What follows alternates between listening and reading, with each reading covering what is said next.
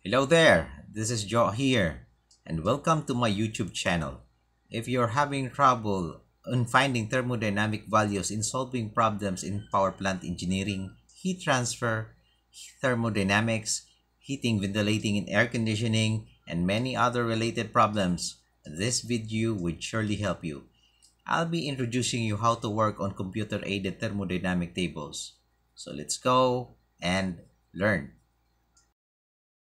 So, what is computer-aided thermodynamic tables? It was made by Van Wylen, Sontag, and Bergnick in a company in their book The Fundamentals of Classical Thermodynamics. Computer-aided thermodynamics table 3 provides you with a means to access various thermodynamic tables normally found in text or reference books.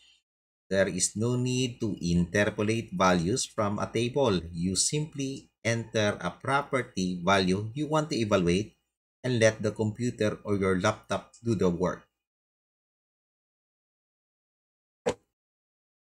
The Cat tree is a free software. How to do it? We'll type in the internet browser the word computer aided thermodynamic table 3 and hit enter. But I posted in the description below a good source of installer of your for your laptop or computer, either Windows or Apple. The cat screen is divided into an upper and lower section. The upper section displays the values last evaluated and, in some cases, the graphical representation of those values.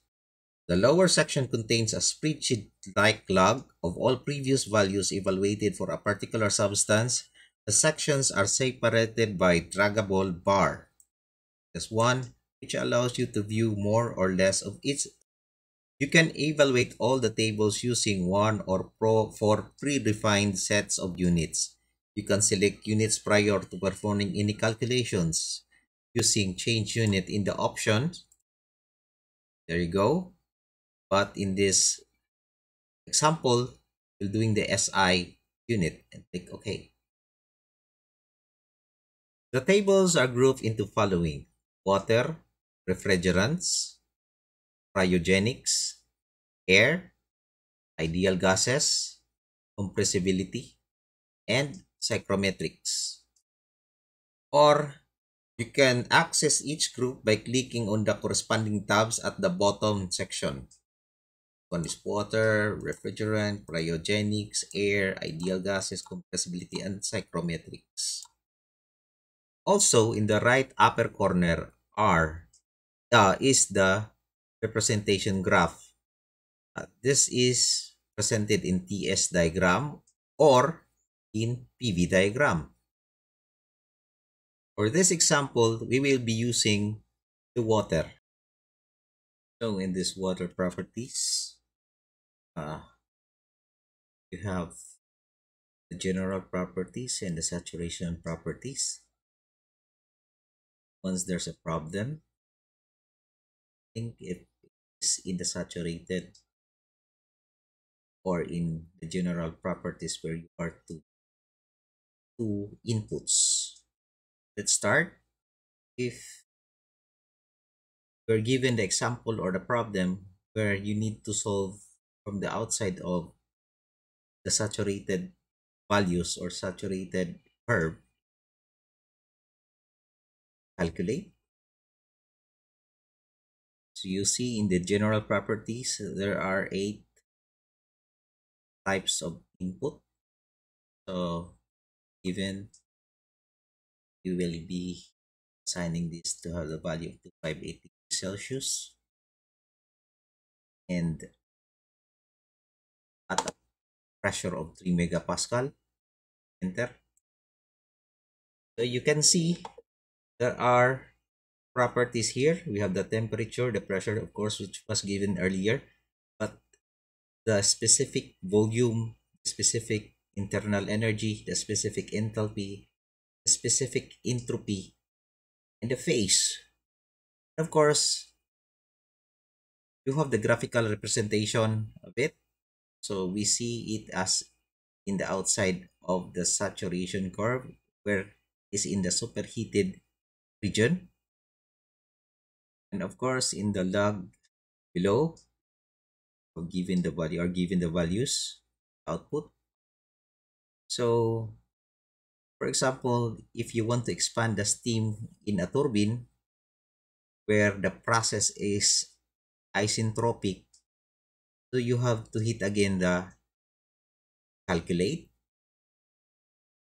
and then for the isentropic process, just click the 7, where you need only to change the pressure, say 1 megapascal, hit enter. So you have another values of water properties, and in the TS diagram you'll see that it has expanded in the region at saturated curve, and also given in the log we see that it has this phase liquid vapor mixture at a quality of 0.9429.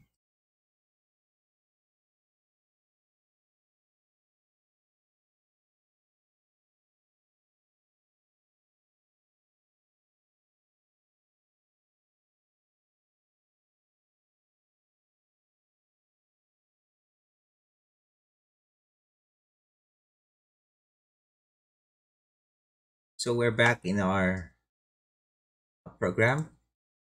Let's try to explore. How about the cyclometrics? Yeah. So we need to calculate all the values given to you by your faculty in your psychrometric chart. So you just click calculate. So again, there are two inputs needed.